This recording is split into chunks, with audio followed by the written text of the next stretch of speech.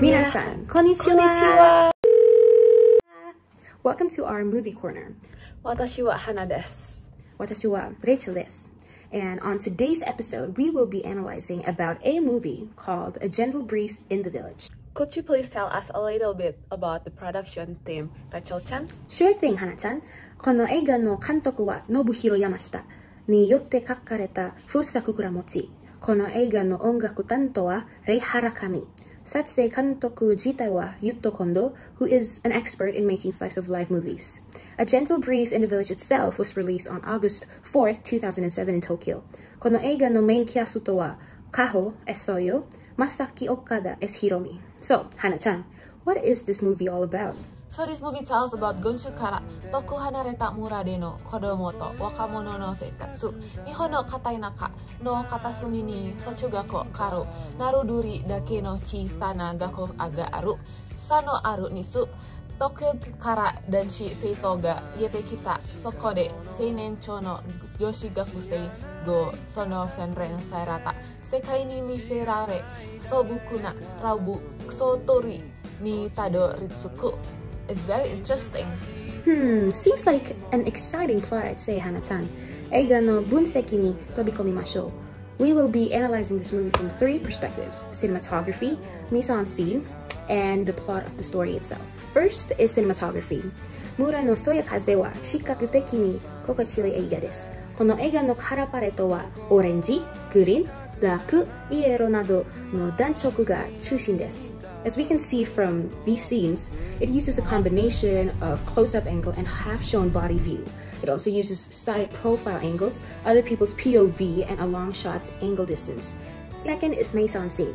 この映画の主人公は10代の若者であるため、彼らの対話は非公式の言語で構築されています。So the actors have shown a proper ratio of acting skills with no overly dramatic expressions, voices, or gestures. Mainly, they show a very exciting and playful characteristics or expressions, but not until this out-of-the-blue scene where Soyo showed a shocked and confused expression after she saw her father who seemed to be having an affair with another woman. Lastly is about the plot itself. Even if the movie has a simple storyline, the pace of this movie is actually quite slow, so some people might find this movie a little bit boring. However, この映画の主なジャンルはロマンスと人生の断片であるため、複雑なプロットはありません。そして、この単純なプロットは単純な作成と編集によってサポートされています。私は個人的にこのようなリアルな映画が大好きです。The movie also doesn't show any continuation of this affair scene. このシーンは映画のメインテーマに焦点を当てるために監督が意図的に答えを出さなかったと思います。花さん、私は話すのにとってもうんざりしています。大丈夫、ラチョさん。私がすべての話をします。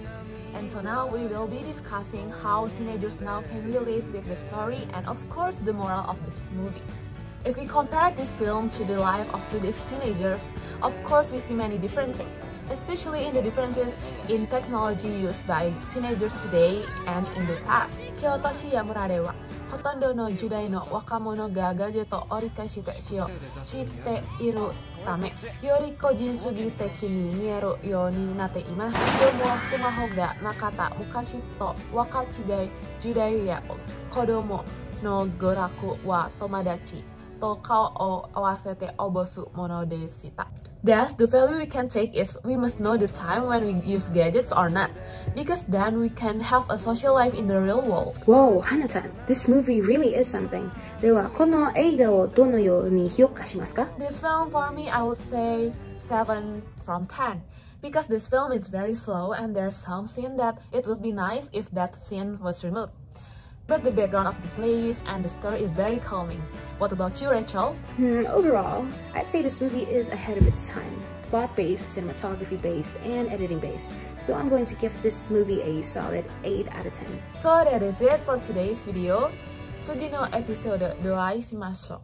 私は Rachel です。私は Hanna です。ご清聴ありがとうございます。さよなら皆さん。